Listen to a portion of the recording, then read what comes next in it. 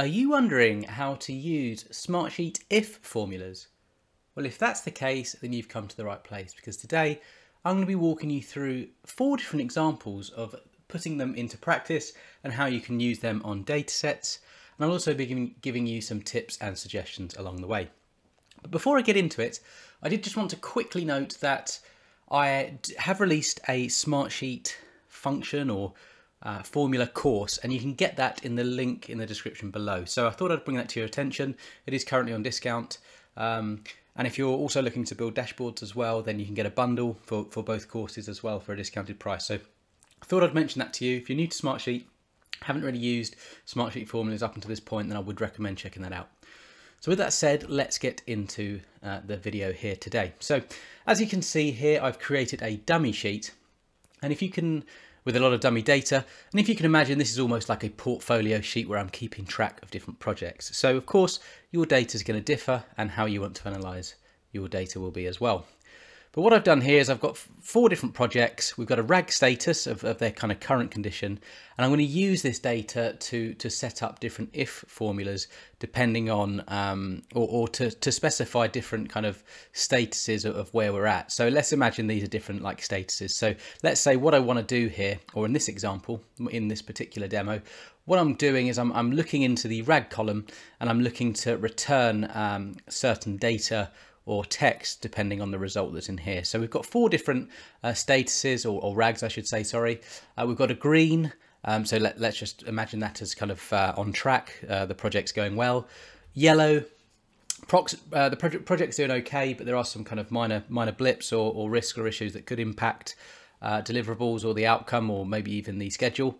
Red, the project's behind schedule. We've got risks, we've got issues. It's kind of getting serious, and yeah, we're not looking to complete on time or as planned. And then blue, we're going to use blue in this context as completed, so the project's actually completed. So that's why we've got 4 here. So just bear this in mind as I'm walking through each formula. So in the first example, and I've actually put these in ahead of time instead of building them out, just so that I can kind of click into them, explain them, and just make it kind of more useful for you. And if you like, what I'll do as well is I'll drop each of these different formulas into the description below so that you could copy them. Of course, you would need to change the mapping, but I do find personally when I'm writing new formulas, it can be tricky to get all of the kind of quotation marks and commas in the right places. So as long as you swap it out for your sheet, then you can kind of use these. So I'll do that for you. So in this first example, what we're looking to do here is basically it's the most simple use of the if formula. And what we're basically saying is, if the text that's found in this particular cell, if it's green, as you can see in the quotations, then we want it to say okay. And if it's, if it's not green, then we want it to say at risk. So in other words, if it's green, fantastic, project's doing well, nothing to comment on here.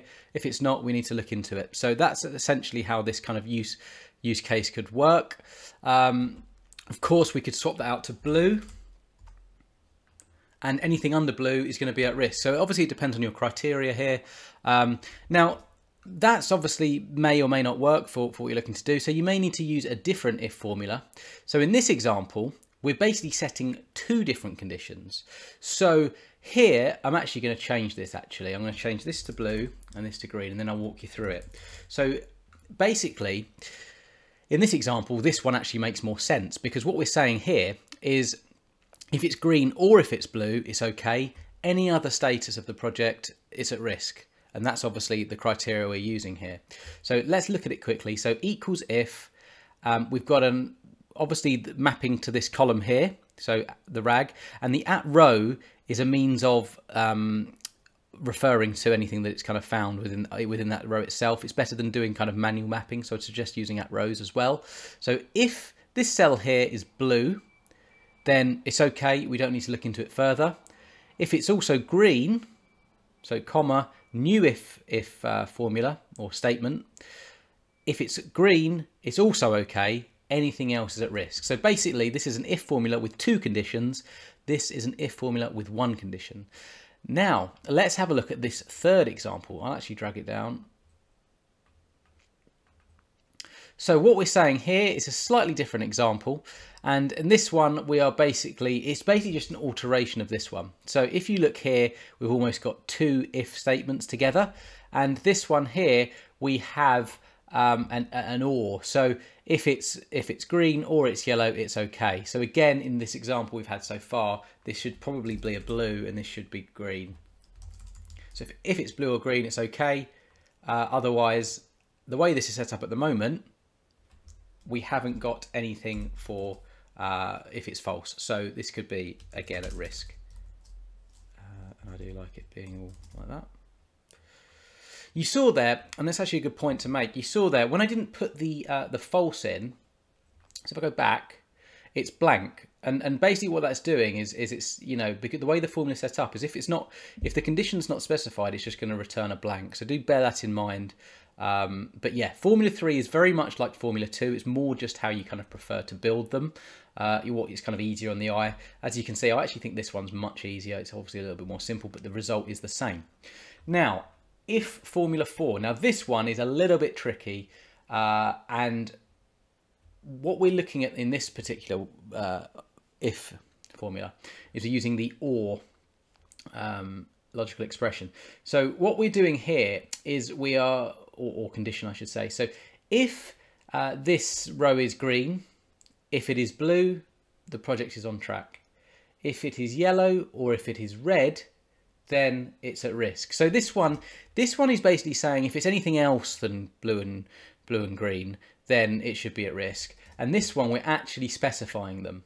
So it depends on your data and your use cases, but this one may be more important if you really need to pull out certain things and certain data. So let's say, as an example, we added another rag. Obviously, it makes no sense from a project perspective, but here we could then put something like purple in here as an example, and it would work. It would still work. So just bear that in mind. It's just something that, you know, it's another means of using an if formula, and depending on the complexity of your data and what you're trying to show, this one might be more useful. So I hope this video is useful. If it was, please do hit the like button. Please add your comments down below as well if you have any on this or just formulas in general. And do consider subscribing to my channel. I've got over, I think, 80 videos at time of recording on Smartsheet training. So if you're new to the tool, I would suggest checking that out. And I will just quickly mention again, I've got my courses as well, so you may want to have a look at those if you're new as well.